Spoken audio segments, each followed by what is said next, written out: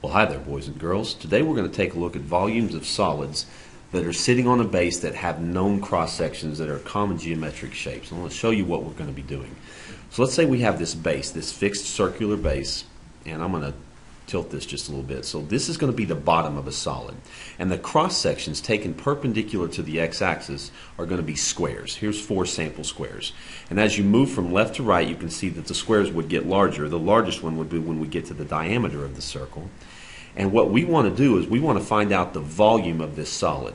Now the idea here is that we're going to find the area of one cross-section, and then we're going to integrate that between our limits of integration, which will basically give us an infinite number of those, and we're going to integrate that to find the total volume of the solid. So let's see what that would look like. This is a pretty funky little shape here, but if every single cross-section perpendicular to the x-axis was a square, that's what it would look like. And so here's the solid, and there's the 4 squares together, and you can see we're trying to do an infinite number of them, but it's hard to put that in there. And that's going to be what we're doing today. We're trying to find the volume of a solid that's sitting on a base, and the cross-sections are known cross-sections. What we're going to deal with today are going to be squares and equilateral triangles. Let me show you what equilateral triangles would look like. Cross-sections here perpendicular to the x-axis are equilateral triangles. We'll create the solid. This one obviously looks different. These are all pretty cool pictures. And we'll show this solid with the triangles in there. Here we would integrate one of these triangles between, in this instance it would be between negative r and r. We want to integrate the area of one of these triangles. The only other thing we're going to do today is semicircles. So here is a base that's triangular, a triangular base, and we've got semicircles, and you can see here these are cut perpendicular to the y-axis. If things are cut perpendicular to the y-axis, we're going to have to work in terms of y, and we did that yesterday, so that's not shocking. There's 5 semicircles, and so you can see that obviously the circles get smaller as we go through, but we would just integrate between y equals a to b or c to d or whatever it is. Here's our solid, and 5 semicircles in there. So that's what we are going to try and find. The volume of a solid that's sitting on a region, on a base, and whose cross-sections perpendicular to an axis are known geometric shapes. Don't need to save that, so off we go. Okay, so this is what you're looking at, and there's some examples there. And let me get my purple pen out here. Alright, so if the cross-sections are taken perpendicular to the x-axis, our volume is going to look like this. It's going to be the integral from A to B of the area of one cross-section dx. And if the cross-sections are taken perpendicular to the y-axis, I'm going to use C and D. And these are going to be y equals. So these are limits in y, and this would be a of y dy. And if you want, you can go take a look at some of these pictures down here to see what we're doing. Alright, so let's take a look at some examples and how we're going to do this. And today we're just going to set up these integrals. We're not actually going to answer them. So here I've got a base is bounded by the lines y equals x squared. That's actually a curve, but whatever. So I've got y equals x squared. It's really hard to draw a smooth curve with this. And we also have the straight line negative 2x plus 3. So that obviously goes through 3, and it has a negative slope. That's supposed to be a straight line. That probably didn't make it any better. Anyway, so here is our region. And cross-sections perpendicular to the x-axis are the following shapes. So we're going to take a cross-section. We're just going to draw one of them here. Here is a cross-section perpendicular to the x-axis. And it's supposed to be a rectangle of height 4. So we're supposed to have a rectangle. So here we would have rectangles coming through here. And the height is 4. And we have to figure out what is the width. Well, the width would be the distance top minus bottom. We practiced this yesterday. This distance, this base, is down here is top minus bottom. And you can see that the linear is the top function, so this would be top minus, and the quadratic is the bottom one. So top minus bottom gives us the base of our rectangle, and what we want to find is the area of this rectangle. That would be the area of one of them, and for our example it would be base times height, or length times width. It's negative 8x plus 12 minus 4x squared. That's the area of this one rectangle. To get the volume, we would integrate that between these points of intersection. So we need to know, where does x squared equal negative 2x plus 3? So we can do some algebra for that. X squared equals negative 2x plus 3. Bring everything on one side. And we can factor and solve, and we can see that that would be x plus 3 and x minus 1. So we would get x equals negative 3 and x equals positive 1. So those would be our limits of integration, negative 3 to 1, of the area of one cross-section, which we get negative 8x plus 12 minus 4x squared dx. The integral adds up an infinite number of these. We've learned that that's what that does. Now, what if these cross-sections were semicircles? Well, semicircles would look like this. We saw an animation for that. And this diameter, again, is top minus bottom. So here the diameter is negative 2x plus 3 minus x squared.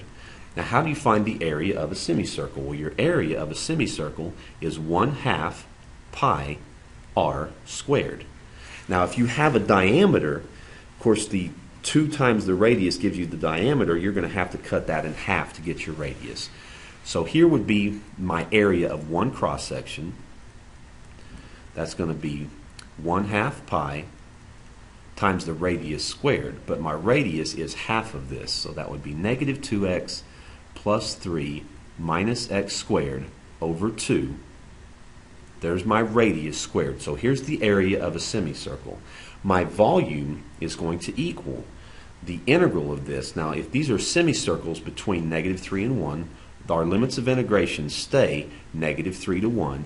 But we also have this property of integrals. It says I can pull out a constant. And so I'm going to do that and pull the 1/2 pi out in front.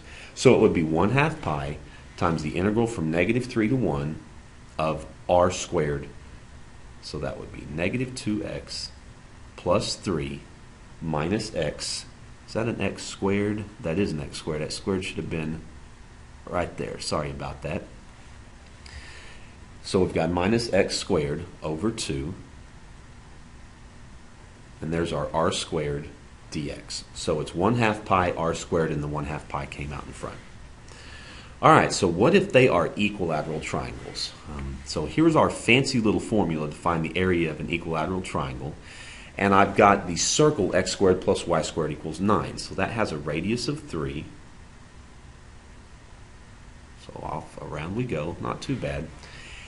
And our cross sections here are equilateral triangles. So let's solve this for y equals plus or minus the square root of 9 minus x squared. So what is this distance from here all the way down to here?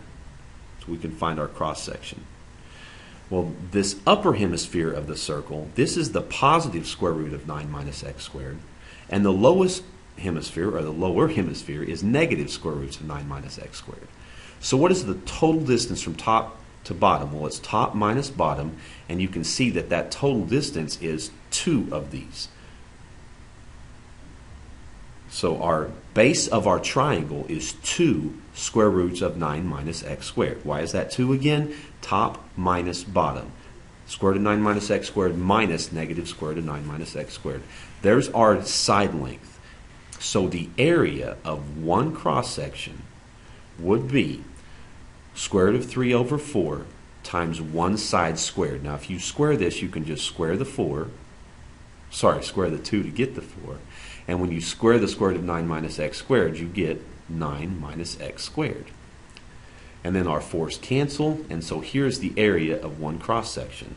It's just square root of 3 times 9 minus x squared. So our volume is going to equal the integral from, what's the radius of our circle? It's 3, so we're going from negative 3 to 3. I don't know why I'm struggling with writing those 3's there. So our volume is going to be negative 3 to 3 of the area of one cross section. Again, I'm going to take advantage of the fact that I can pull the square root of 3 out in front of my integral. And that's just going to be 9 minus x squared dx. Let's do one last example where we have cross sections perpendicular to the y-axis. So here I've got y equals x squared I also have y equals 0. Now, of course, we know that's just the x-axis, and x equals 2.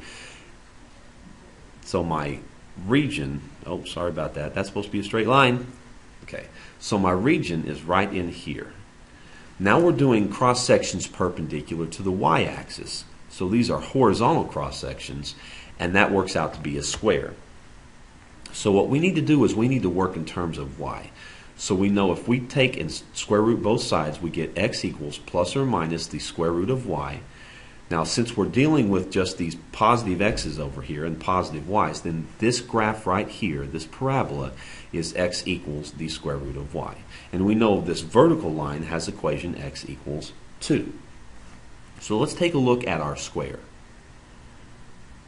Here's our square. What is the base of this square? Now, when we work in y's, we know we do right minus left. So we do the right equation, which is the vertical line 2, minus the left equation is the square root of y. And since it's a square, the other side is exactly the same. So my area in terms of y is one side squared. And so my volume is going to equal the integral from, now keep in mind, these are not x values anymore.